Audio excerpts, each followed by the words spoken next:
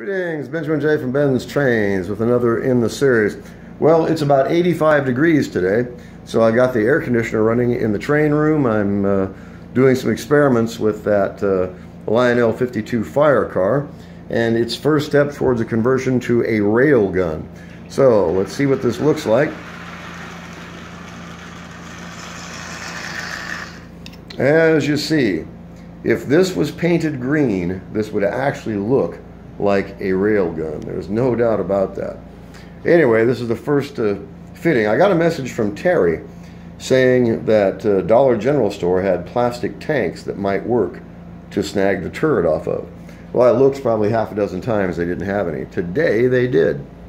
So being hot outside, it was a perfect day to stay in and do a couple of quick modifications. So I took the turret off of that tank, modified it, and have it temporarily mounted to the top of the 52 fire car.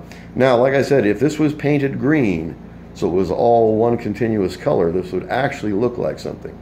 So anyway, this is just the very first test to see if A, it's going to work, and B, how would I go about mounting it. But I've got the turret stuck on there right now with a couple of sticky tabs, just doing an experiment to see what it's going to look like. But as you see,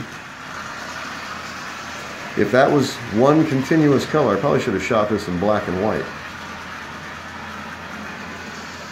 It would have looked better. Anyway, if this was painted green, this would actually look like a railgun of some sort. So I just wanted to do a quick video on this. So I've got to decide if I'm going to go with this turret, how I'm going to mount it. Is it going to be movable, rotatable? The gun itself has increments and moves up and down. So once this thing's mounted, as you see, it would look quite formidable, especially if it was painted green or camouflaged. Green by itself would make it look like something. There's no doubt about that. So we'll see where this goes. I just wanted to do a quick video on this. So the LIONEL 52 fire car converted into a self-propelled 105mm howitzer. That's pretty cool. So we'll see where it goes. Just wanted to do a quick video on this. As always, if you have any questions, feel free to drop me an email. BENZTRAINZ@gmail.com. And as always, thank you for watching.